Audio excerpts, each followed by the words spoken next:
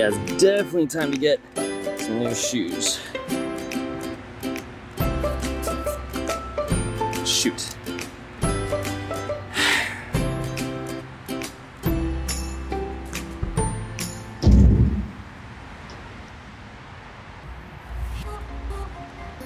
Being the #1 skateboard shoe review channel in the world comes with a lot of requests for a lot of very expensive shoes. So if you have a shoe you want me to try, go ahead and drop it in the comments down below. But they pretty much range between $50 to $100 or even more dollars. And for this video, I wanted to try to do a shoe that's a little bit less than that. So this is gonna be my first impressions on a $30 DC shoe that I got at Ross. Skated pretty good.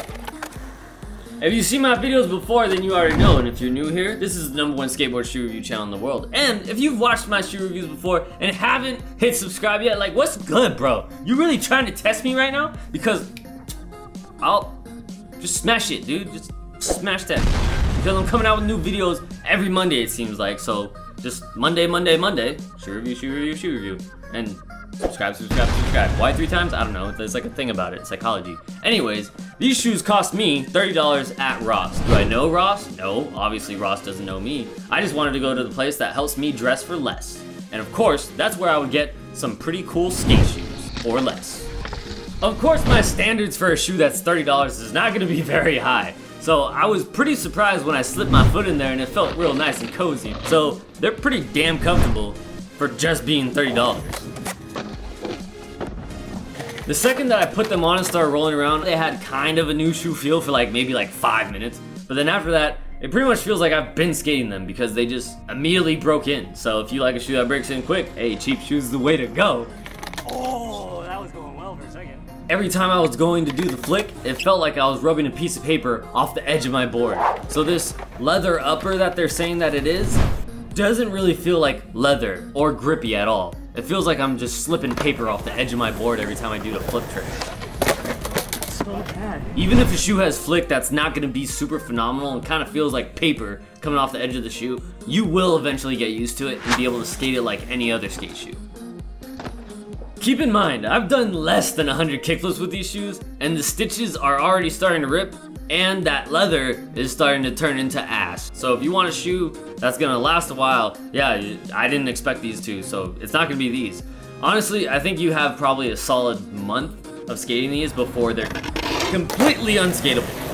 These shoes actually look pretty cool because they remind me of the shoes that I would see a lot when I was growing up skating like the 2000s era, where they weren't super crazy bulky, but they weren't really slim. They were kind of in the middle. So it's like, you're wearing a shoe with a little bit of bulk, but you ain't wearing no damn D3s. I wouldn't wear these on a date though. I'd probably wear some different shoes. Would you go out on a date with a dude that has shoes like these? Like these beautiful D3s that they don't skate well? No. There was some weird stuff going on with these because when I first got them, the grip on the bottom felt really slippery, but the more that I skated it, it started to feel more grippy. There was like a layer of crappy rubber, and then once you started to wear that off, it got to like good rubber, and then it was more grippy. The grip on these is actually quite grippy. Surprising.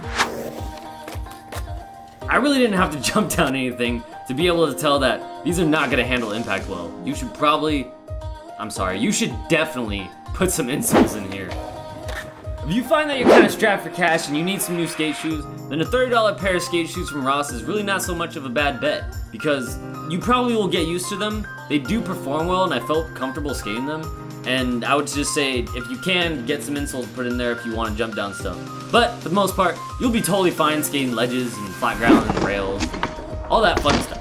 Make sure you leave a comment down below and let me know what you thought about this review, what shoes you want me to review next. Definitely subscribe to the channel, ring the notification bell, follow the Instagram.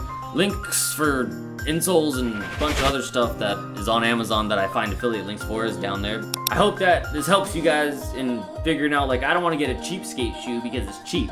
No, it costs less money, but you can still skate it and be totally fine. Ah, that's it. Shoe drop!